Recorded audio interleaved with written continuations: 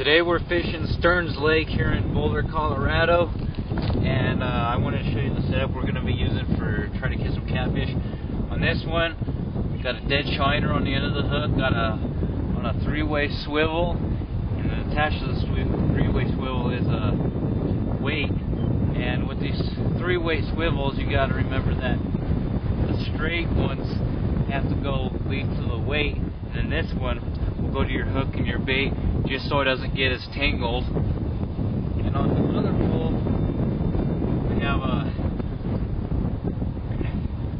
bigger shiner on one of the hooks, and on the other hooks we have a littler shiner. Then we have a little split shot weight with an egg sinker, just so when a catfish takes it, it'll be able to take some line with it. On our poles here, on this rod right there, it's a medium action, and it's got 8-pound test on. And on our other rod, right there, is a lightweight rod, and we got 6-pound test on.